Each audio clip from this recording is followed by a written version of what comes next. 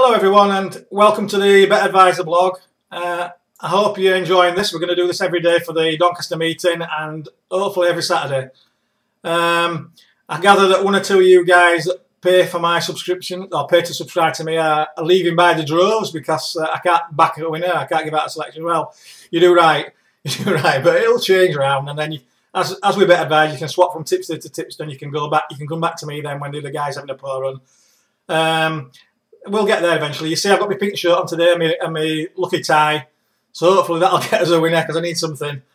I mean, personal-wise, I'm doing quite well. I mean, I know it's no good to you guys, but I had a nice little exacta up the other day with Mickey Hammond train down sale at 25 to 1, beating Red Jade. I think it was about 8 to 1. Paid £229 to a quid, and I had it to a tenner, so a nice little payout. But it doesn't do you guys any good. I'm sorry, but we'll get there. As you know, I always go for big price winners, and one of these big price winners, and we're back in profit, So on to today. I can't believe the going is going to be on the firm side at Doncaster. I'm thinking it's more good, maybe on the softer side of good with amount of rain, because I live about 10 miles away as the crow flies, and we've had lots of rain in the last 2 or 3 days. Sun's out today, but I'd keep an eye on the going report, see what the jockeys say, see what the times are, make your own mind up, because some of the races that we're looking at, they are really going dependent. Anyway, so, and again, there's a lot of non-runners today, and they all say going, so something's changed that weren't expected up there, whether it's, a bit slower or what, I don't know, but just keep an eye on it. So on to today's race, in the 2 o'clock, a nursery, wide open, as you can imagine. State they're going, like I say, it's going to play a big part in the outcome. Magic City is the Richard Hughes chosen one from the Annan stable, but I think he throws in too many poor runs for me. I mean, it might be that it's because he's run on soft going those 2 times he's got beat, but if the going goes soft today anyway, it wouldn't work. And then he's never run over the trip, so it's not one that I'd be wanting to back. And as you see from the form lines of SQ Love, he's a typical Mark Johnson horse. He runs a few poor races, improves a lot, goes back to his poor races, improves again, etc. They're not horses that you can back. You're just guessing whether they're having a good race or not. So I always tend to avoid the Mark Johnson horses. I mean, I know sometimes I miss out on the odd winner, but there's more bad runners than good runs from the Johnson horses. Ghost Writing, I thought he'd have come on a bit last time out from his debut, but it was a bit disappointing last time, so I wouldn't have watched. Jesse's Spirit, I don't think it deserves to be favourite on the form it's got so far.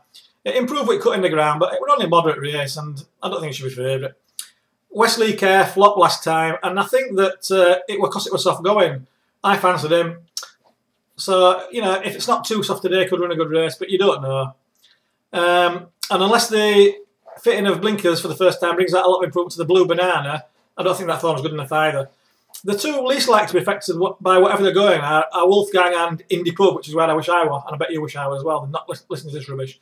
And if I were having a bet in the race, which I won't be having a win bet, I might just have a combination exacta of those two, just as a bit of fun, bit of interest. You never know, they're good prices. But it's a no-bet race for me because of all the doubts on the going and what horses handle what. 2:35, it's another no-bet race for me. There's not too much to separate the runners if they all run up to the best, but I mean, the form is very, very in and out. Foxtrot Romeo could do no more than win at Hamilton, but it was a weak race, and it could do no more than win, but it needs to improve. And I think the same applies to Alaskan Bullet, who's going to be one at favourite. Like Foxtrot Romeo, they made it all to win his debut, but they weren't strong races. Eureka won a couple, and then form seems to have levelled off a bit now, so I think he'll struggle to give away it all round. Goal City's interesting. It can be ridden up with pace or held up, and if it turns into a tactical race, which it might be today, it could be interesting. But if I were having a bet, which I'm not, it would be probably on Artistic Jewel. Form's about the same as the other runners in the race, but I think the step up in 6 to 6 furlongs will bring about a bit of improvement. So, if I were having a bet, it would be Artistic Jewel, but not for me. Scarborough Stakes. Favourite place of mine is Scarborough, but so let's see if we can find a winner. It's another race where the going will play a big part, but now there's been a couple of races run. We should have an idea of the times and jockey reports to find out how much moisture is in the ground, and then we know what the going's like. Both Captain Dunn and Group Therapy need going to be quick, which I don't think it's going to be. Dinkum Diamond, Duchess Dora, don't look good enough, I don't think. 2-year-old Bear Behind's got a lightweight, but it's 2-year-old, maybe not as strong as these. And the races it's running have been weekly run races, but it's getting a lot of weight and it might just sneak a place. But I think the winner will be Medician Man. It's the best form in the race. going will suit because it's just going to be on the soft side, I think, of good. And he's going to be the selection, but it's a free selection because it's too short a price to give out to the members. I don't give out these, 3-4-1 shots. I like 12 to 1s, 20 to 1s, 30 to 1s, none of these. So I've got one on me, a free one. Medicine Man, I think he'll win that race.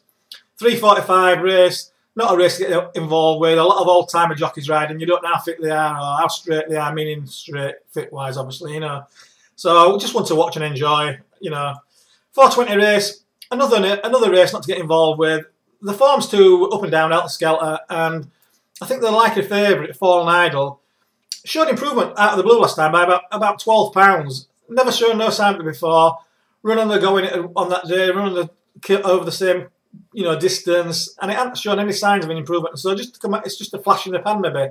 So when it's favourite, you want everything in your favour, and it might do it again, but you don't know. So I would watch that race. 4:50 race, and this is more what I like. It's a wide open handicap, big price on offer. That's what I like. I think it's odd that Kieran Fallon, who rides for Kevin Ryan a lot, has chosen to ride Mawakef instead of the Louis de Payo. And then Kevin Ryan's booked Frankie to ride Louis de Payo, so he must fancy that. But Fallon's riding Mawakef, so I just wonder. She's a star. Seemed to improve last time, step up to 7 furlongs, but I don't think that bare form's good enough to win this. And I think you can say it's about Sea Soldier's form, which, on the face of it, I don't think it's good enough. Course of distance winner, Johnny Castle, very consistent, but thoroughly exposed, and no secrets from the handicapper, so I think he needs to be dropped a couple of pounds to get back on the track of winning. And I think you can really say the same about Lightning Cloud, another Kevin Ryan runner, the pan at second string. I think, it's consistent, but it needs to be dropped a bit. White Frost is improving, but seemed to relish the soft underfoot conditions last time, and he won't get that today. Not so soft on the first day, so I think that I'll give that one a wide berth. I've narrowed it down just to 3 runners that I find out that I think could win it, but to find out what they are, you need to be a member. So if you're not a member, subscribe. If you're a member, have a look and you'll see what they are. On to 5:20, a wide open sprint handicap again to get my teeth into. Beat the Bell, blinkers on first time, but I think we'll need to bring about a lot of improvement to win this. Indian Trails, headgear has been swapped back to blinkers, which runs well in from the visor, but it prefers Epsom, usually. So not for me. And Tim Easterby, I'm sure he'd love to win a race on his local course, but Lost in Paris needs to be dropped a few pounds to win.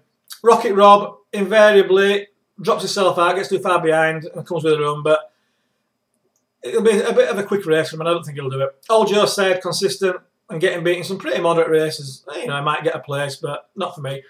Picarbo, Lucy Wadden filly, she's been improving all season, but she needs to improve by about another £7. And she's a filly, which, it doesn't always work out with fillies, But I've narrowed it down to just 3 runners, that I think that'll win this. But once again, you need to put your hands in your pocket and subscribe. And if you remember, just have a look, you'll know where they are.